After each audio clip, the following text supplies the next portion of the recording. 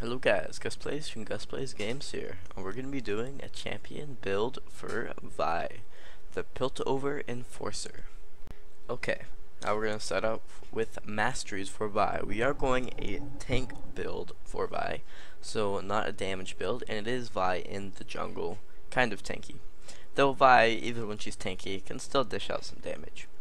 So, we're going to go for a 9-21-0 mastery page, and you can look at the masteries here to see what you need to level up, and just copy this page. Yay! Okay, next we're gonna go into ruins that I run on Vi. We have attack speed and attack damage per level, marks, armor seals, magic resist glyphs, and quintessences of life steal. Now let's get into the meat of it. The item set that I run on Vi for jungle is I start off with a hunter's machete, 4 health pots, and a sweeping lens. You can have a totem too if you would like, depending on what you would like to do.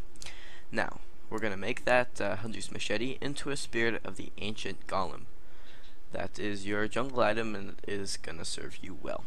Now, you have 2 options for your boots here. You can either go Merc Treads or Berserker Greaves.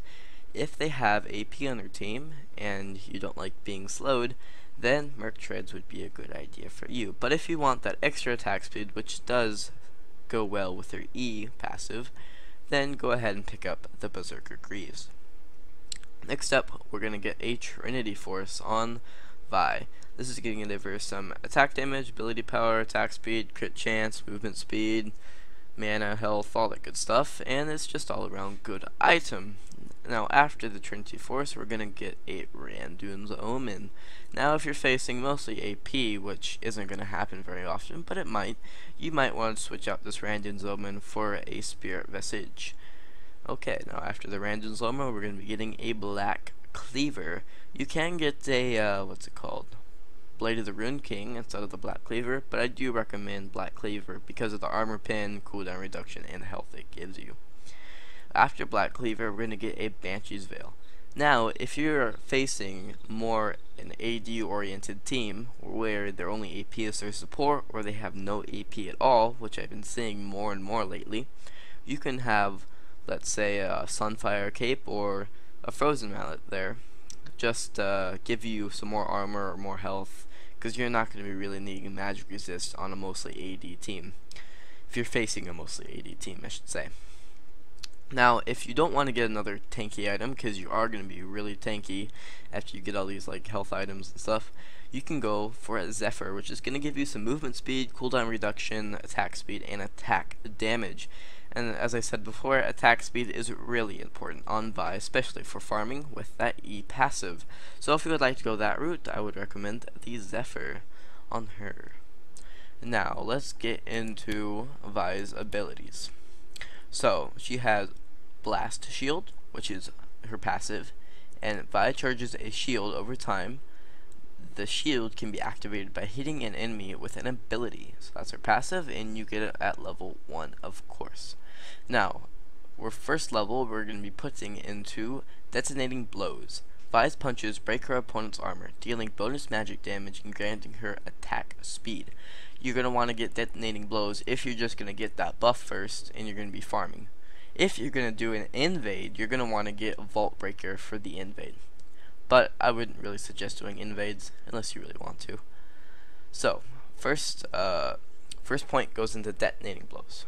Now, at level 2, if you would like to gank, you can get Vault Breaker, but I wouldn't recommend ganking to level 3. So, we're going to get Excessive Force. Then, put your 3rd level into a Vault Breaker. Then, you can start ganking, and your ganks will be pretty effective. Now, you're going to put your 4th and 5th levels into Vault Breaker. Vault Breaker is your main ganking ability until you get your ult, and it is a good ability to max. So we're going to get that, and of course at level 6 we're going to be getting our Assault Battery. Now after level 6 we're going to put 2 levels into Excessive Force, which is going to make it better because Excessive Force is your main damage ability. Then we're going to finish off a Vault Breaker on your next point, and your point after that, you're going to be finishing off your excessive force. At levels 11 and 16, again, you're going to be upgrading your ultimate, which is Assault Battery. Now, then last, you're going to be maxing out her Detonating Blows. You only need it really for her farming, and you only need 1 level in it, really. So, you're going to be maxing that out last. Now, I forgot to explain what these abilities do, so I will explain them now. Vault Breaker. Vi charges her gauntlets, which are these giant hands, and unleashes a vault, shattering punch, carrying her forward. Enemies she hits are knocked back and receive a stack of detonating blows. Vi's punches break her opponent's armor, dealing bonus magic damage and granting her attack speed. Excessive force. Vi's next attack blasts through her target, dealing damage to enemies behind it. Assault Battery. Vi runs down an enemy, knocking aside everyone in the way.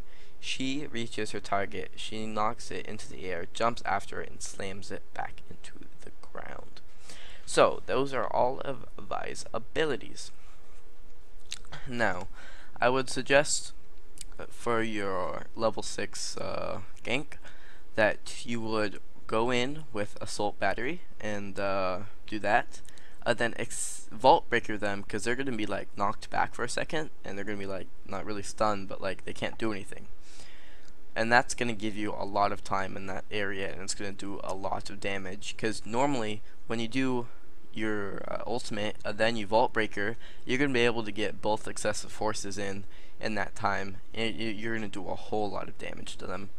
And they're going to be like stunned there for a little while, not really stunned, but they're going to be staying there in that one place for a little while, so your whatever your lane person is that you're ganking is going to be able to get there in time to finish them off. So that's what I suggest to do in lane, and I would also suggest to get this amazing skin, which I love. Such an amazing skin. Don't get this one. Get this one. So yeah, that was Vi. I hope you enjoyed, and I will be doing a Vi build in the future on her damage, but that's just a tank build, so I like to go her tanky, not damage as much, because I feel she can do more late game if you build her tanky. So yes, this has been Gus Plays from Gus Plays Games here. I'll see you guys in the next video. Bye bye.